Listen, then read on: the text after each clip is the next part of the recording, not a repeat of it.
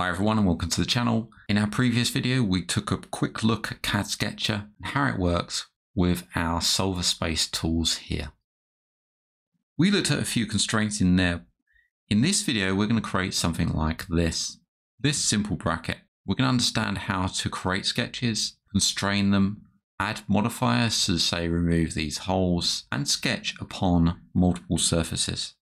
We're going to then go back and use the stack to modify parts of these features to allow for some parametric capabilities in there.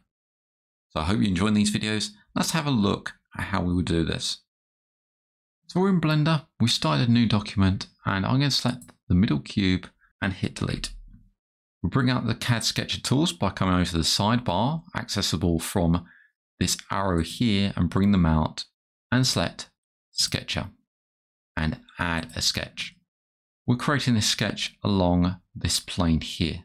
And this will be the XZ plane. So I click on that. When I start sketching, let's place a box. You'll see that the box appears going upwards. We click and we drop the box. If I click again, then we start sketching another box. So we need to actually bring the view around this way so we can see what we're doing. We've got those there. Now let's get rid of these boxes. If we right click, watch what happens on the left hand side here. Right click and we get back to this tool here, solver space select. So this allows you to select geometry by clicking and dragging or selecting the size of the geometry. If I click and drag around this rectangle and hit delete, then that's removed. This center point is geometry as well, and that can be removed. So we don't really want to remove that. If we accidentally do remove it, let's say we highlighted all of that and hit delete, then we can add that back in. And that's a 2D point. And we click on that and just click somewhere to add the 2D point. It's obviously not in the right place at the moment. Remember, right click to get the pointer back to solver space select and select this point.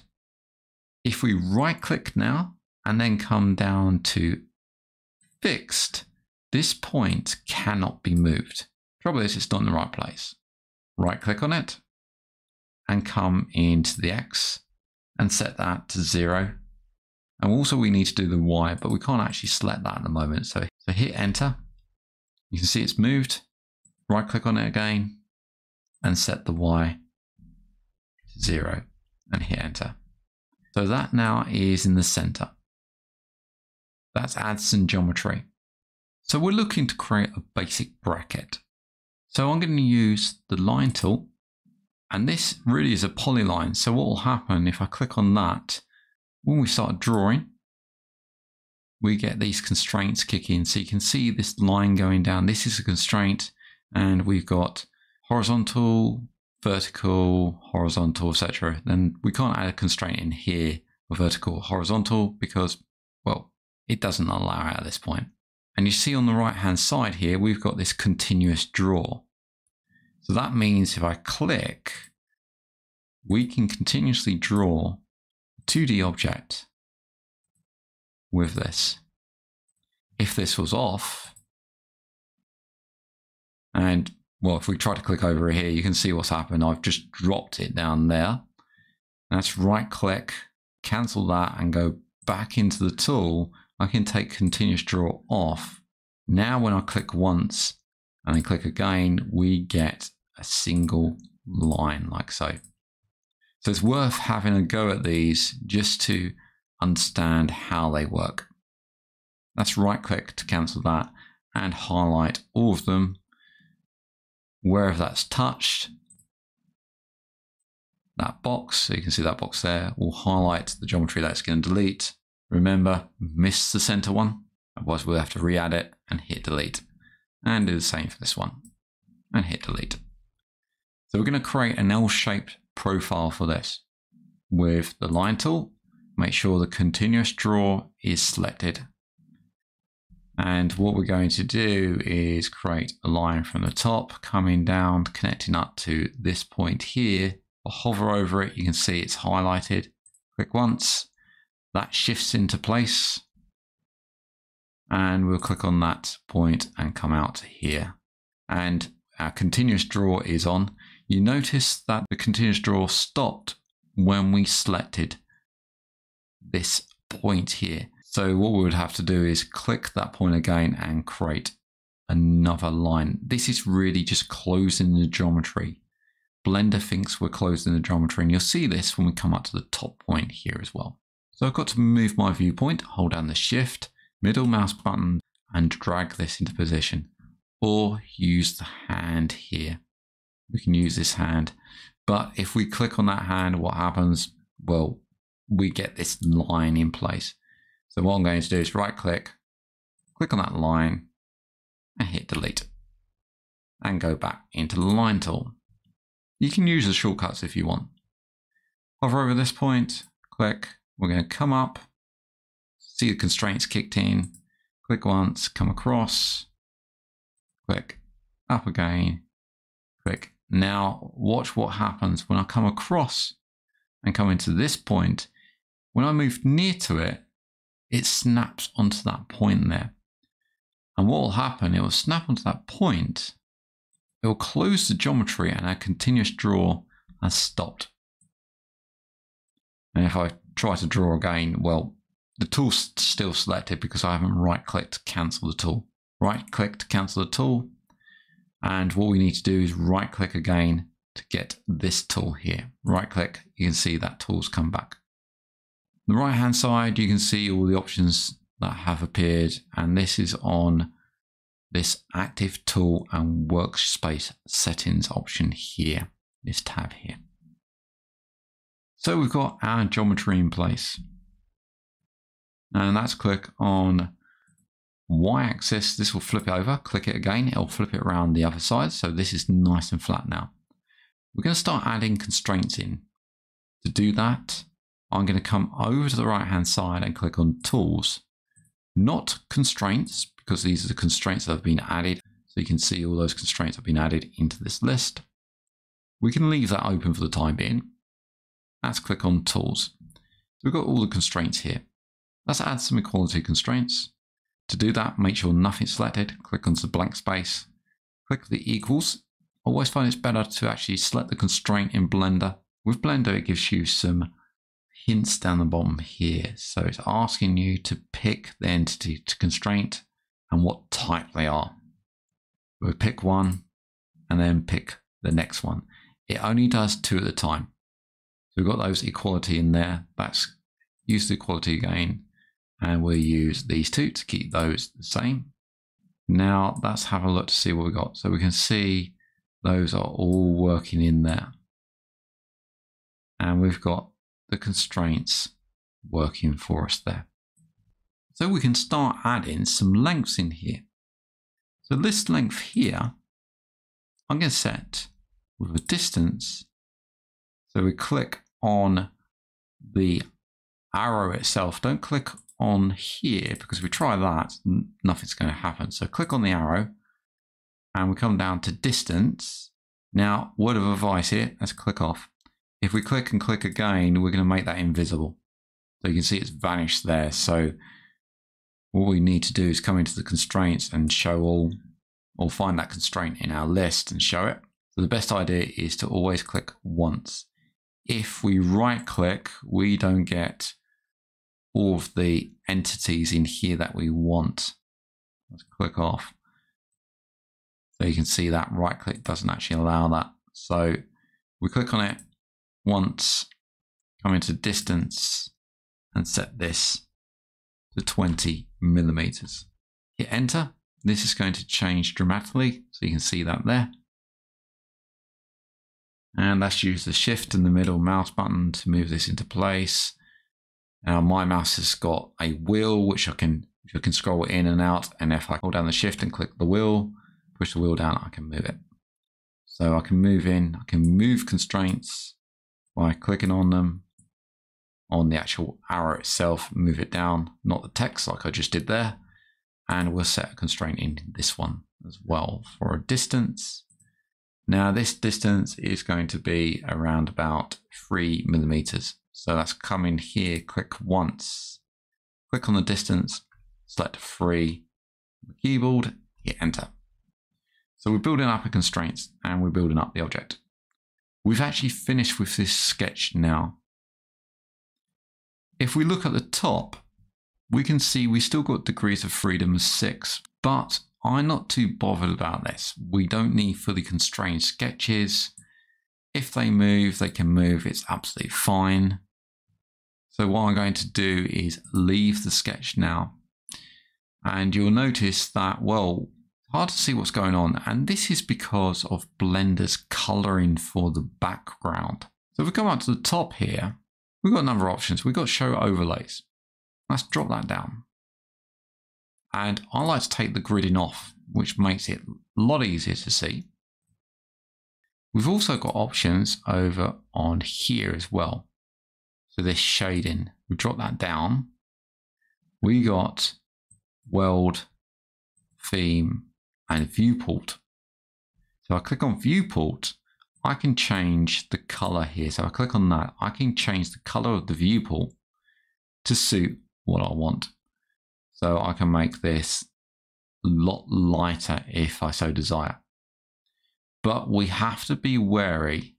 If I use a light color like that, we have to be wary when we go back into our sketch. So if I come into this sketch here and use the edit, you can see, well, we've got the colors for our constraints. They're quite hard to see now. So we just have to be aware of that. Let's go back into the viewport and amend this a bit. And I'm going to bring this down to around about there. So it's a balancing act of getting this right. Let's leave the sketch. I'm going to leave it like that. So at the moment we've got this sketch. We need to create a mesh from this sketch. So come back into the sketch, edit it, and we've got this convert type here. Let's drop this down and come to mesh and click leave sketch. We've now got a mesh that we can add our modifiers to. Anytime we can come in and edit the sketch and change the dimensions. So let's change this one to say 2 millimeters and hit enter.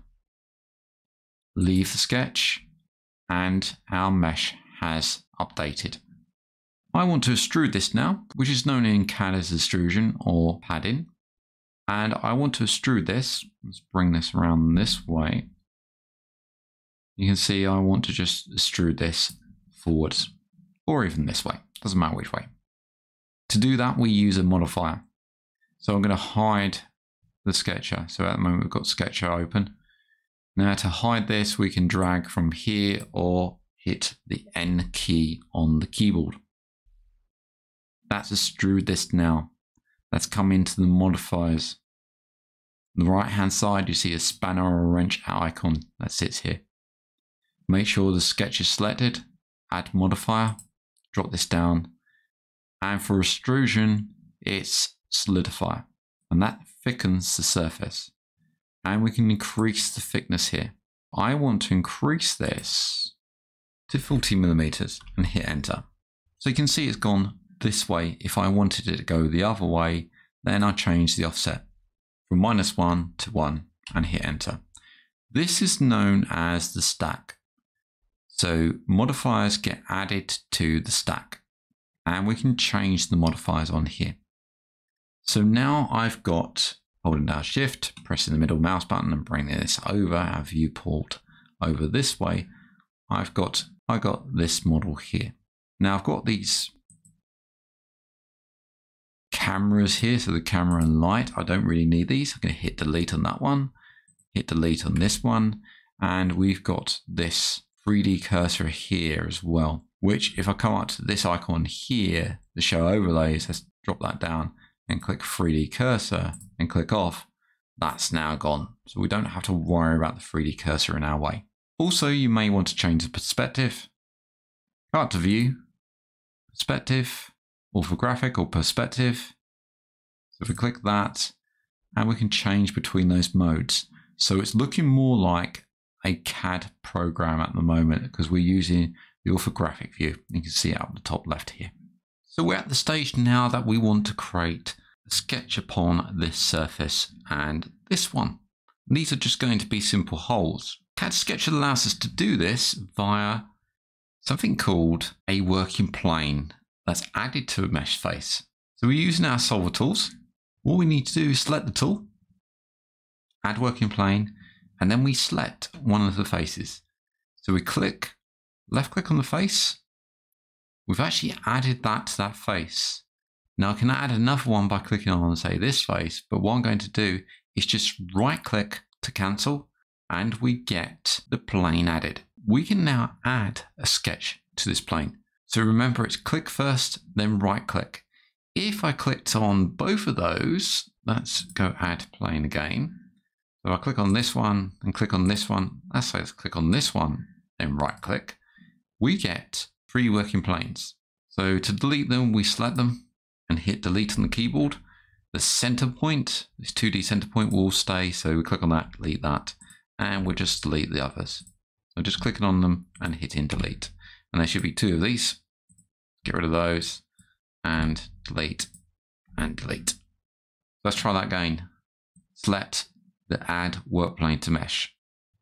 Click on one of the faces. So let's select this one and then right click to set. We've got that plane there.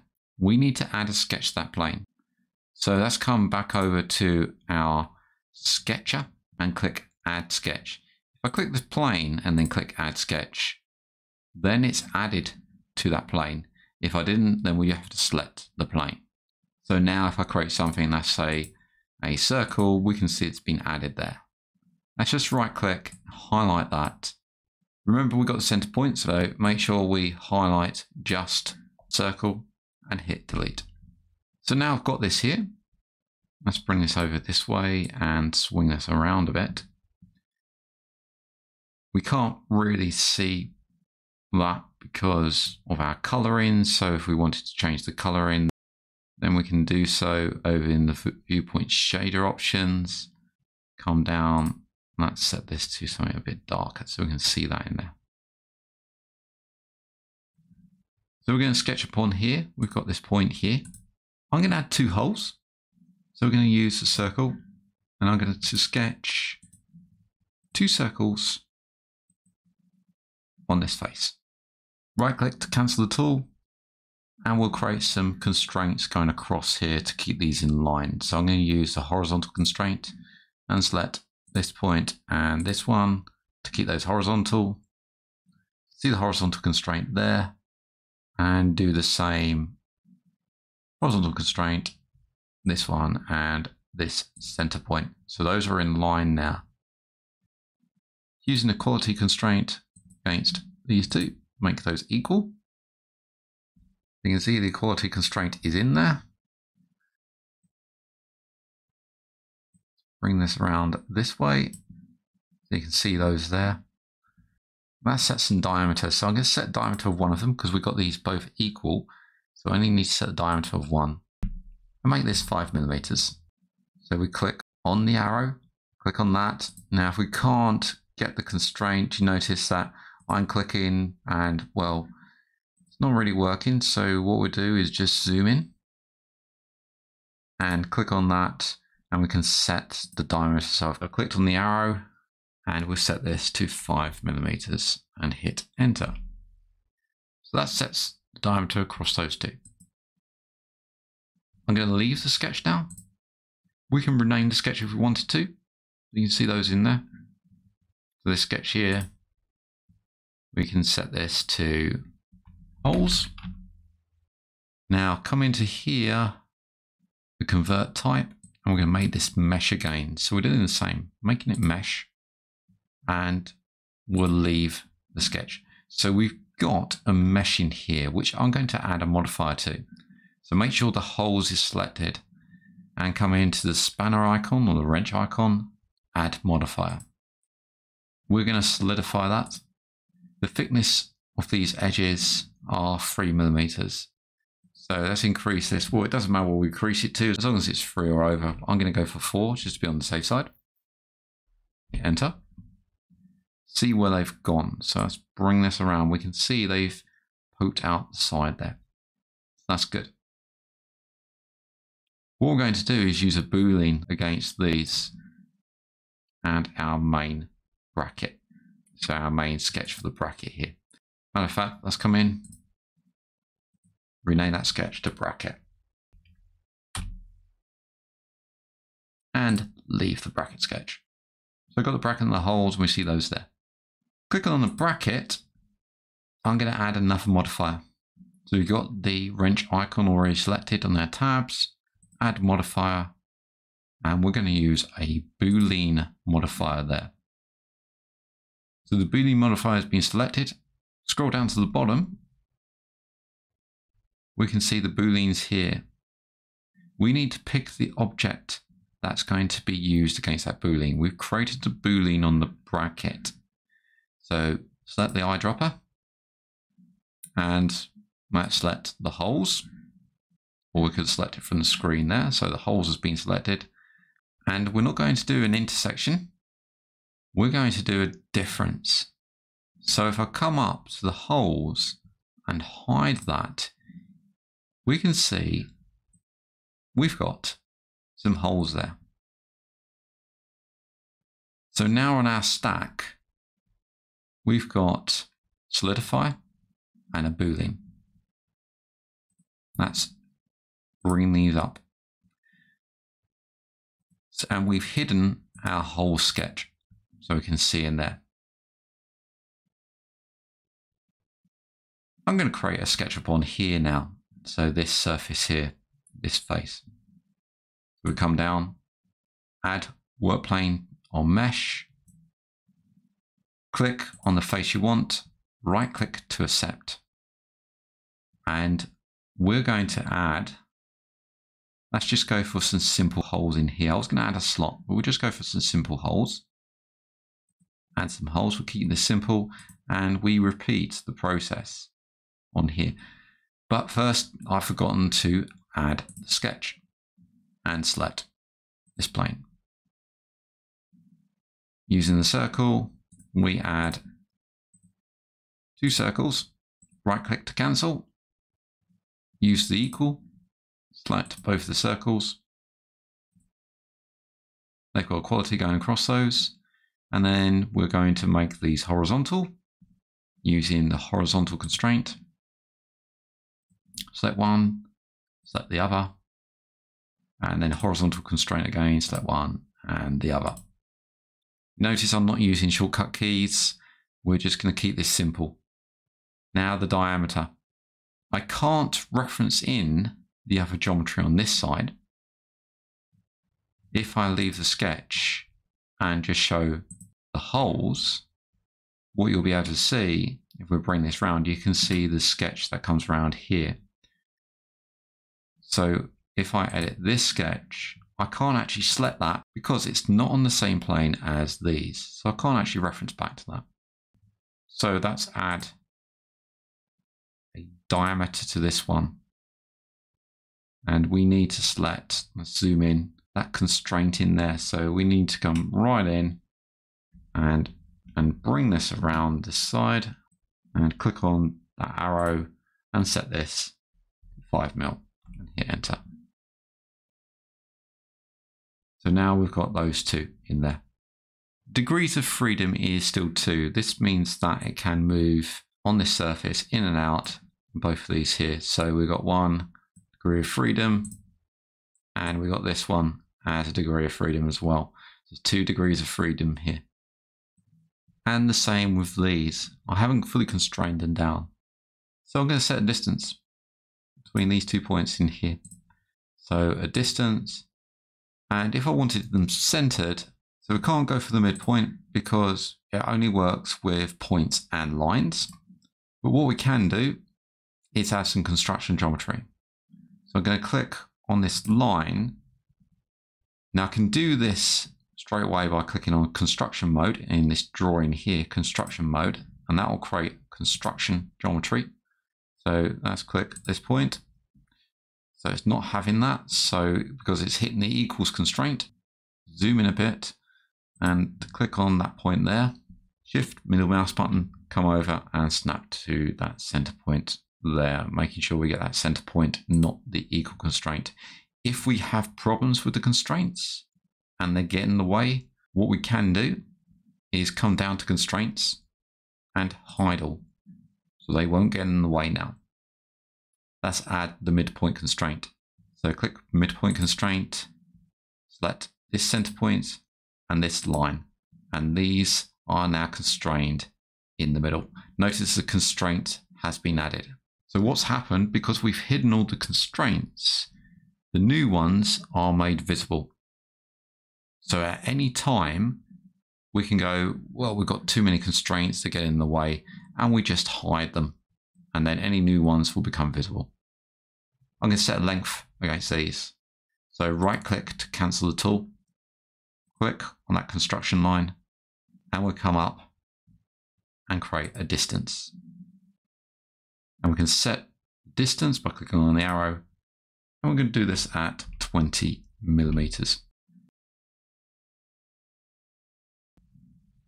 So we have our sketch locked down, and we've got all those in there. The construction line won't affect the geometry in any way. The minute we close out, this construction line will not be extruded, solidified, or anything. It will just be these two. So that's come up and leave the sketch. So we've got this sketch now. I'm not going to bother renaming it, but I'm going to add a modifier to that sketch. But first, we need to make sure it's a mesh, because as you can see, it's not available over here. So let's edit it and convert type to mesh. You notice that we've got this redundant constraints here. It's just saying about that we have a redundant constraint, but this is okay. We can leave that. And now we've got a mesh. It shouldn't affect us in any way. Notice on the right hand side, the sketch is now there. We can add a modifier to the sketch because our last tab was the spanner. Add modifier. And again, we want the solidify. Thickness, say 4 millimeters. And that's extruded down the right way, so it's gone downwards. So you can see that there. If it was going the wrong way, then we just change the offset. Rather than -1, we'll set this to 1. And that will place it this way.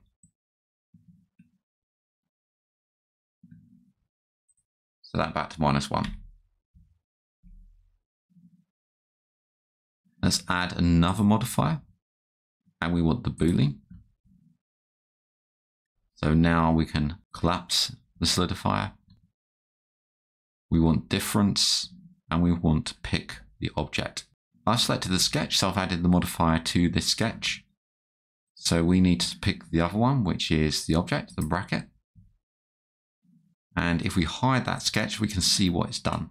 At the moment, it hasn't done anything. So let's try intersection, union, and difference. Well, you can see it's not working. So we've added the modifier to the wrong one. How do we resolve that? Well, we just delete it with this cross, remove modifier on the right hand side here. Let's bring back the visibility of that sketch. Click on the bracket. You can see we've got a boolean modifier there, which takes into account the other holes.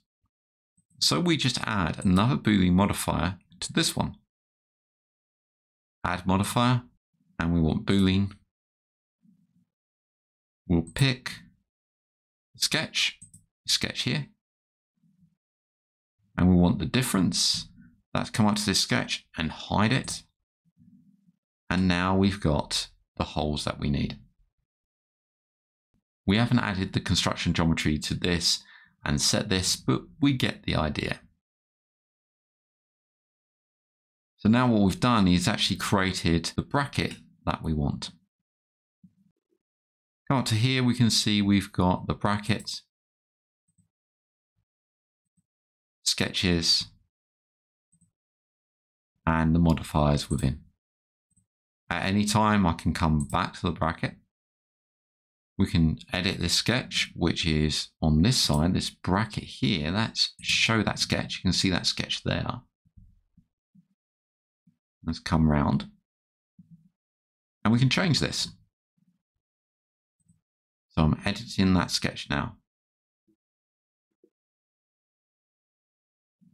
Let's come down and you see all the dimensions and constraints are hidden. That's show all. So we can see all those there. Let's set this distance to say 30. Hit enter. Let's extend that out there. Come up, leave the bracket sketch, and that has modified our bracket and extended that outwards.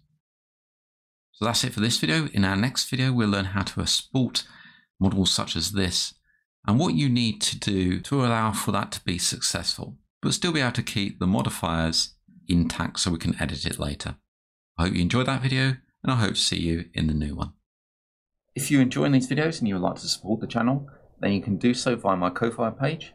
That's at ko-fi.com/MJ3D Studio. Any donations will be used to help expand the channel. I'd like to thank you all for watching, and I hope to see you again soon.